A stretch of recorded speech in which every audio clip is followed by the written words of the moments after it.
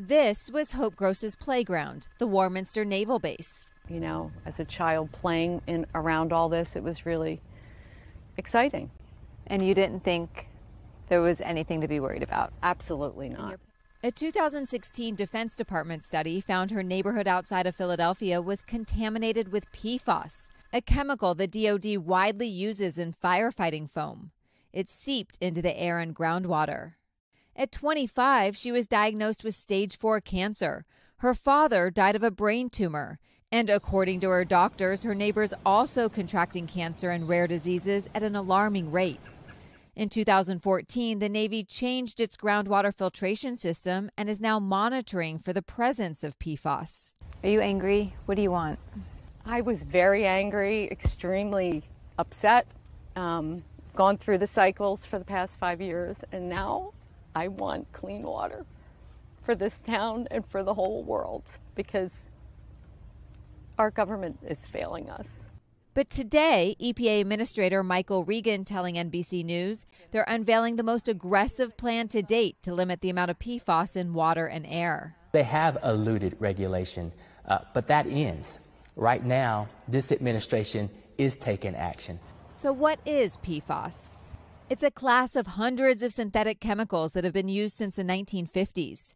Contamination from the chemicals is widespread. It's not just used to fight fires. It's also found in common household items like pizza boxes, nonstick pans, rain jackets, waterproof shoes, carpet, and stain-resistant furniture.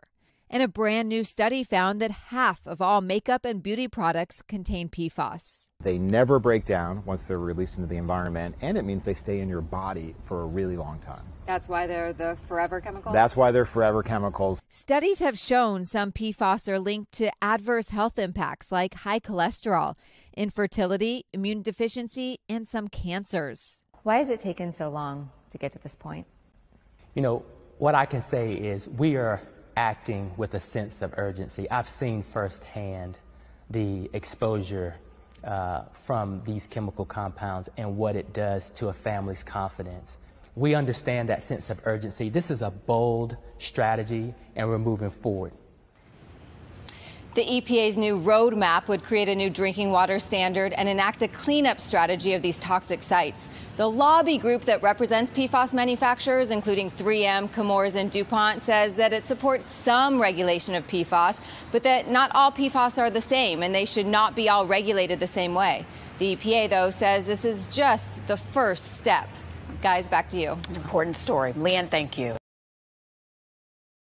Hey, thanks for watching our YouTube channel. Find your favorite recipes, celebrity interviews, uplifting stories, shop our favorite deals, and so much more with the Today app. Download it now.